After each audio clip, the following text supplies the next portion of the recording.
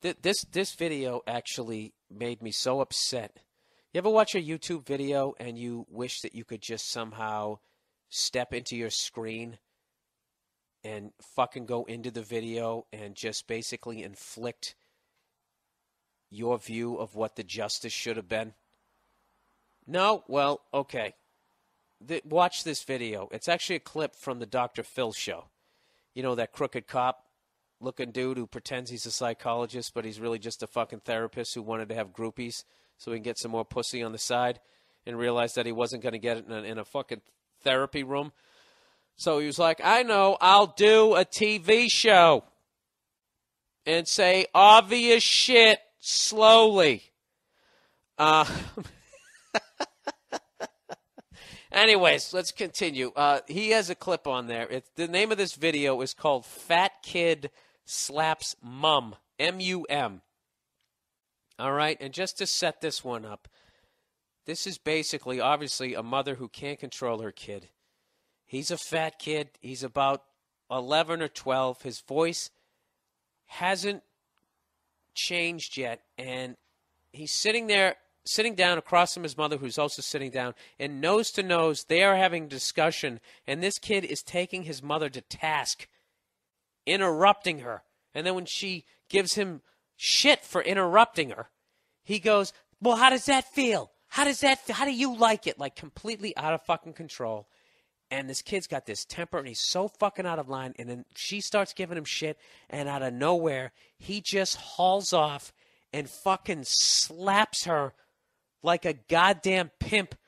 Oh, the only reason why it wasn't a pimp slap is because it wasn't a backhand, but it had the same fucking, it sounded like a flare chop right to her fucking cheek. And there's this pause, and I'm like, oh my God, she is going to be on him like a mountain lion, and I'm going to see the boom mic guy jumping in, trying to pull her off from clawing the eyes out of this kid's fucking head. There's that pause, and then the kid just goes, how does that feel? How do you like it? And the mother does absolutely nothing, and I swear to God, I was just like, I had to like stand up and like walk around, do like little circles. You know when you want to walk away from the video, but you have to watch it again? So you just do those little fucking figure eights. I was like, you gotta be fucking kidding me. Why aren't you fucking killing that kid right now? Right? And you know what I would have done if I was that, I just wanted to insert, I just realized I was scaring my dog over there. Sorry, dude. Sorry about that. All right? We're just acting over here. Everything's good, man.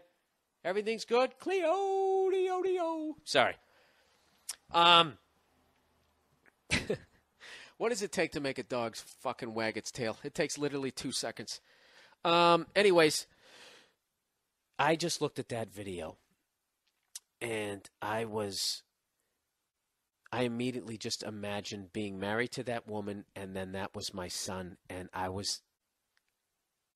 got to tell you right now, if, you know, when I marry Nia and we have kids and do all that shit, if one of our kids ever slaps her in the face, I would have fucking I would have choke slammed that kid through the fucking coffee table. And with any luck, it would be one of those old school antique coffee tables, you know, that were made out of the really good wood from deep in the fucking forest. Not that IKEA shit that explodes like a fucking stunt table, you know? And I would just put that motherfucker right through it, and then I would pull him up by his goddamn larynx and then right through the fucking drywall. All right? My hand would be disappearing into the wall like I just fisted a fucking horse.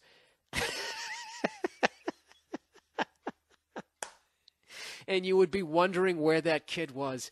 And then I'd pull him out, and he'd have all that fucking plaster in his hair.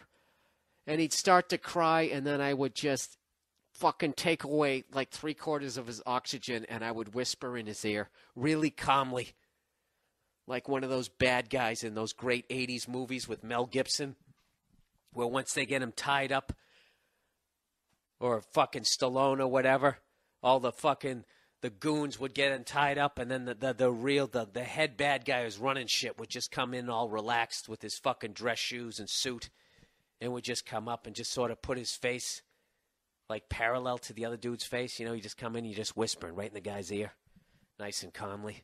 That's what I would do to him. As this kid was struggling to breathe, I just put my fucking head right next to his ear. And I would just be like, if you ever slap your mother in the face again, I will fucking kill you. Do you understand me?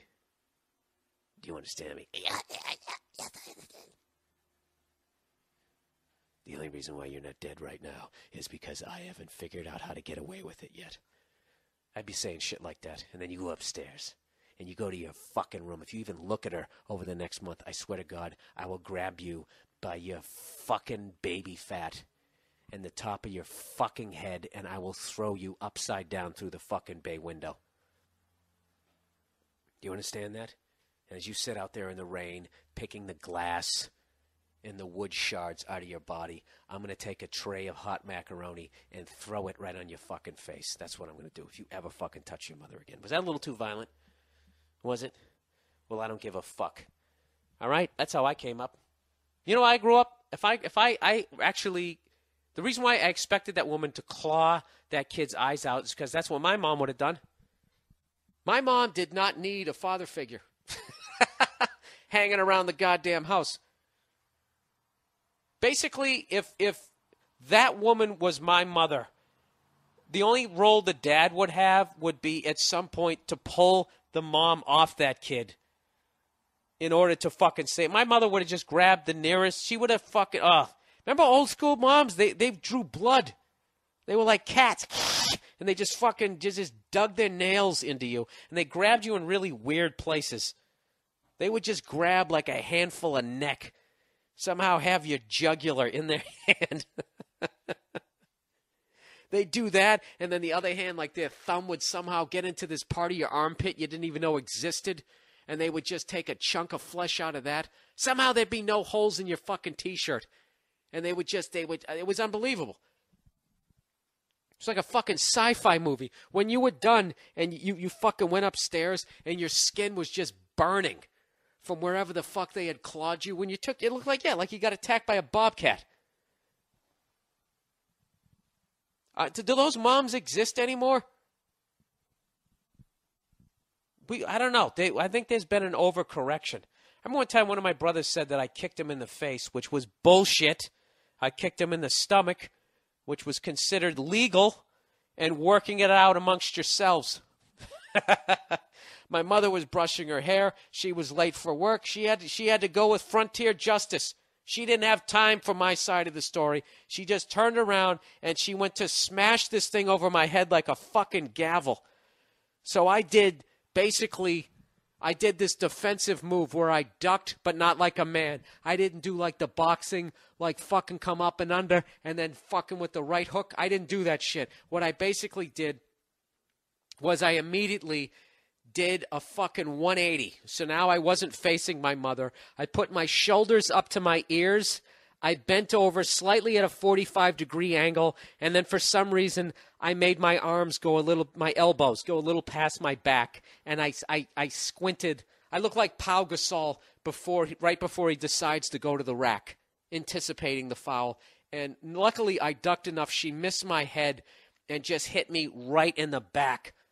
Like I took one of those folding chairs in wrestling from Pat Patterson right to my fucking back, and I went down in a goddamn heap and landed on that Kmart fucking bath mat as the shards of the plastic brush just landed all around me. And you know what my mother's big concern was? Was that she broke her brush. You know? And it was old school. Back then when you didn't have flat screen TVs, and when you broke a brush, if the rubber part with the bristles still existed, she just continue using it. And she did for years. She just rather than having a handle and fucking combing it like, brushing it like Barbie, she just held it in her hand now. Like, you know those brushes black guys use when they try to get waves in their hair? That's what it looked like. And she just kept using that. And every time I saw it, I was reminded of that. And it was like a week later that the two of us, we just started laughing about it. Like, Mom, when are you going to buy a new brush? And she said, well, there's nothing wrong with this one. There's nothing wrong with it. It doesn't fucking, 3/4 of it doesn't even exist anymore. And isn't it a fucking reminder that you smash the rest of it over one of your kids' backs? No, she didn't give a fuck. And she shouldn't have. She was right. She was right. That was my thing about that shit. I don't know. That's the way parenting used to be. The mom used to kick the shit out of you, and the dad didn't have to kick the shit out of you. All he had to do was go, "Hey!" And you fucking peed yourself a little bit, and that was it. So that's what I got out of that clip, man. That's just bad parenting. That kid should have never got... If that was my kid, that kid would have been stuffed upside down in a fucking hamper and slid down a flight of fucking stairs. Huh? How about that? How about your point now? How does that feel? All right? Give him one of those ass kickings where you only end up with one shoe on. You know? I used to do a bit about that on stage. I don't know if I ever fucking... I might have to bring that one back. Speaking of that first question that I had, I used to do a bit about anytime you get beat up by 5 or more people, you always lose a shoe. You know? What the hell bit was that? Like, you know, you get your ass kicked when there's, like, debris of you afterwards, and you have to, like, collect your personal belongings. Oh, fuck. I remember. How the hell did it go? Somehow the tag was something about having a deck of cards. I had a deck of... Can you see the Jack of Diamonds? Like, just your shit was just... I don't know. I can't remember how the fuck it went. But anyways.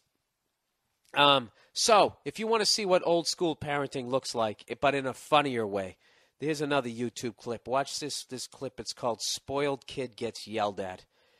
And, yeah. The guy yelling in this is basically my dad. All right? This is the funny version of it. Of what he really had to do, and was totally in the right when he did it. Like, I don't have any... that's my thing, you know. With the old school parenting, you know, it bothered me as a kid, but when I look back on it now, it's like I deserved so many ass kickings. So many fucking ass kickings. I deserved them.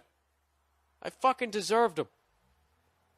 I remember one time, one of my brothers pissed me off, and I took out a garden hose, and I started spraying it through the fucking... I was so mad because I had to water the plants, and he was making fun of me, and I just took this thing, and I had a temper. I just sprayed it right at him, right into the house. And, you know, and that was the day I learned what dirt tastes like.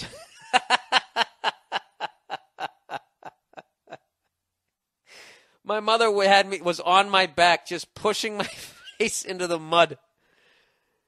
Oh, yeah, those were the days. And then all your other siblings would stand around laughing because your mother couldn't hear the laughter over the rage. She would always focus on the one person. We're just laughing. And then you come in with your mud-covered face, crying, and everybody just laughs. Just, the shit I used to see. I remember back in the day, I remember seeing one of my friends mouthed off to his mother. I went over to his house to get some lunch, and he mouthed off to his mom. And he wanted dessert or something, and she was just like, "No, it's lunchtime. You don't get any dessert." And he just goes, "Oh, Mom, I hate you," like we were little kids. And the kid's dad did not even look up from his sandwich, just took the kid's whole glass of milk and just threw it in his face. So my friend just starts crying, right? The dad goes back to eating his sandwich. And then the mother just got up right on cue, went over and just cleaned it up. And that was it. And I can guarantee you that kid never said, "Oh, Mom, I hate you" again. This whole fucking timeout shit, I know that's a hacky bit, but I really believe it. I really believe that, you know, you got to slap them around. You don't gotta really hurt. I'm not talking about literally abusing them, but yeah, you gotta throw a glass of milk in their face. You gotta basically ruin one of their shirts, and by that I mean grab them by the front of it and lift them up by it to the point where all their body weight is on the neck of the shirt, and it rips a little bit, and leaves that red mark that goes past your fucking collarbone down to your sternum. Now, there's a whole generation of kids listening to this to have no idea what I'm talking about, but anybody remotely my age is punching the dashboard right now, laughing, remembering all of this shit. I don't know. Did it make us better people? I don't fucking know, but we shut the fuck up at dinner.